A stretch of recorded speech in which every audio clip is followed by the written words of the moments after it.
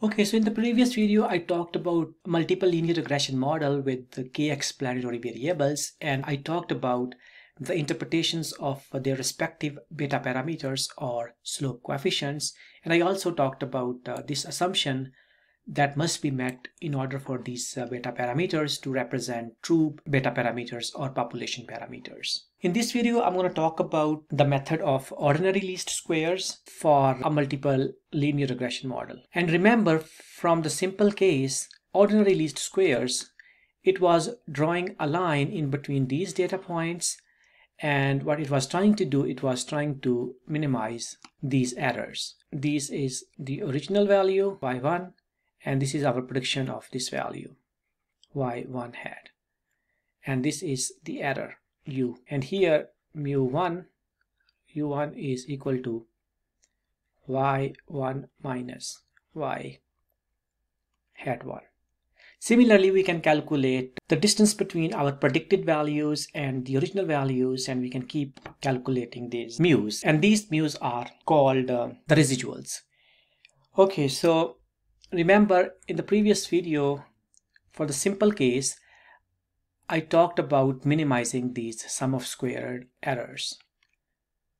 That is, we minimize mu I squared. That is, we minimize ith value from its from the predicted values. So nothing is different here. We are doing the same thing, except that our model now, it looks something like this, right? So we are doing the same thing. So remember, this is our regression line. So this is y hat. This is our regression model. This is this red line. All we are trying to do is minimize this sum of squared residuals. We can apply the same principle as we saw in the previous case for the simple linear regression model, and we can get the first order conditions. We can take the derivatives of all these parameters. That is, we can get all these first order conditions by taking the derivative of this term by beta 0, beta 1, beta 2, and beta k. And in this way, we get this line which will be passing through as close to all these data points as possible. So essentially, the whole concept is minimizing the distance between all the data points and in this line. So if you are not getting the mathematics behind this, don't worry, you can go back to the simple linear regression modeling case and look at the graph and see what is the logic behind using the method of least squares. And essentially, we are doing the same thing here. We are minimizing the sum of squares residuals. But essentially, I cannot represent more than 2 dimensions here. I can only represent beta 0 and beta 1.